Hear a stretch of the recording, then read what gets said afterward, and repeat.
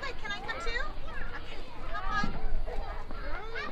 Who's driving today? I am. You're driving? Okay, take us away. Ding, ding. There's so many wonderful activities that take place during the playgroups.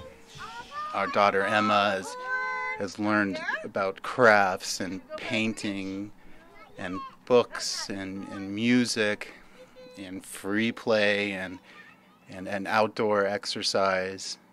It's just a great setting for parents to be able to slow down and just spend time with your child and play and interact with other children and parents too. I think makes it all the more special. And since we've started over a year ago, we've gotten to know several of the parents and children very well, and now it just seems that it gives it a real sense of community. How many are left? 3. No. How many? 3. 3 little monkeys swinging on a tree. Teasing Mr. Alligator, can't catch me.